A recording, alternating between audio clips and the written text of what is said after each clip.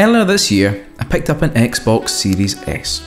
I had not owned an Xbox since you could buy brand new Xbox 360 games in shops that have long since closed down. As luck would have it, my local Smiths had one in stock, and I was just jammy enough to get my order in before Skynet could snap it up and sell it on eBay for twice its value. You see, while I was interested in trying out new games that I'd missed, I really liked the sound of Game Pass, the service that gives you access to about 1 million games that you fancied playing but didn't, or games that you're curious about but not enough to risk actually exchanging money for. And I'll be honest, I had a pretty good time trying out lots of games that I wouldn't have played otherwise. Not every game has been a banger, but being able to pick and choose from a fairly big library of games means that, as long as you can be bothered, there's something there to suit most moods. The flip side though, as many more intelligent people have said, is that Games Pass, which, while increasing the audience for many titles, also makes them more disposable. How much value can you place on something you didn't spend any real money on and can install or delete on a whim? It's like the legal version of those old Game Boy cartridges you'd see at markets when you were younger, boasting 40 games, although 30 of them were breakout clones. It also means, for someone like me, that as soon as my attention wavers, I'll drop a game and try something different. If something isn't engaging me, then I won't waste time on it, and I'll flick to the next game and then the next. For the most part, I found it pretty difficult to really concentrate on a title when I don't feel as engaged by it. This is my very roundabout way of saying that while I've grown to thoroughly enjoy the Great Ace Attorney, it's taken a while for me to adjust how I've recently been approaching video games.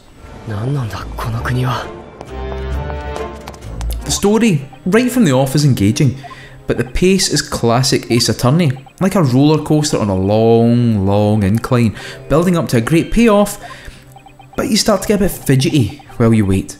Obviously this is necessary to teach you the basics of the game and to introduce the characters, but anyone new to the series might find that the first few hours feel like a bit of a drag.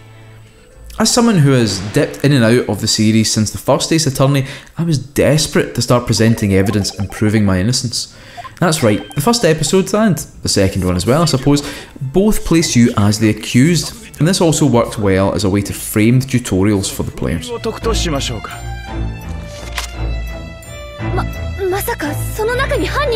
Well, previous games, as far as I'm aware, place you in the role of an inexperienced but at least qualified lawyer, the Great Ace Attorney has you place Phoenix Wright ancestor Ryunosuke Naruhodo, who, while having a strong sense of justice, isn't even studying law at the start of the game.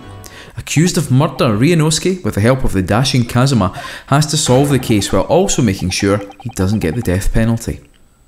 By playing a character who's essentially unaware of court proceedings, it's a clever way to settle the player into the flow of the game. As I mentioned though, returning players might find it a little slow going, at least that's helped by the typically great script and genuinely funny character models and animations. Ryunosuke's terrified eyes, Kazuma's flowing hairband, and prosecution lawyer Ouchi's fawning subservience are all brilliant ways to understand what kind of person they are. As the game goes on, you'll meet many characters who can stand up there with some of the best of the series, or at least what I know of the series. Special mention has to go to Sherlock Sholmes, a British detective whose deductions are both brilliant and usually wrong. Sherlock Sholmes introduces a new feature to the series, the Dance of Deduction. This involves reviewing the deductions made by Sholmes and nudging him in the right direction by either presenting evidence or reinterpreting the evidence before you. It's a nice addition to the game, and the character of Sholmes is great too. He definitely believes his own hype and has some of the best poses in the game. The inclusion of Sholmes also links to some of the wider themes of the game, like the relationship between Japan and the British Empire. The first case involves the death of a British national, and much of the game takes place in London. Again, the game is putting both the player and Ryunosuke into the role of an outsider, giving a reason for further explanations and changes to the gameplay. I've even had time to play the game with my daughter, and while she can't really read what's going on, which means I need to narrate everything, it's great to see how clear the character reactions are and how she can follow the main thread of the cases. Her favourite part is saying objection, which is also my favourite part. For me, I found playing the game in short bursts, almost like reading a book before going to bed, has helped me get into the flow of the game rather than trying to force my way through and burning out on it. Great Ace Attorney is a cracking game for people coming back to the series and for those looking for something a little different. My main criticism is the pacing, which definitely won't apply to everyone playing it.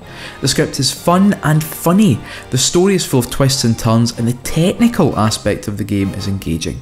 I don't think it will necessarily change my recent gaming habits, but I feel more fulfilled playing the Great Ace Attorney than I felt in a long time. Anyway, I'm off to download 12 Minutes, Psychonauts 2, Hades for the third time, and Gears of War 3. Because you see, I have 25 minutes of spare time coming up.